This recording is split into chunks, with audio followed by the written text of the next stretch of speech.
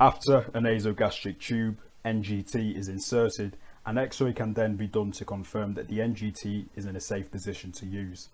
Often it's the doctor who needs to sign off this X-ray so that nurses can then use the NGT. There's a simple 4-step method you can use to always confirm an NGT is in a safe position on an X-ray.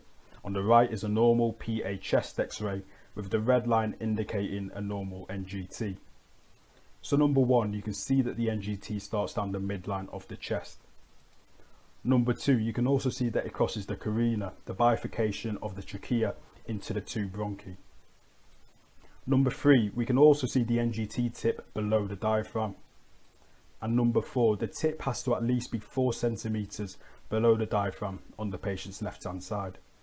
Once you've ticked all these 4 criteria, you can be sure that the NGT is safe to use.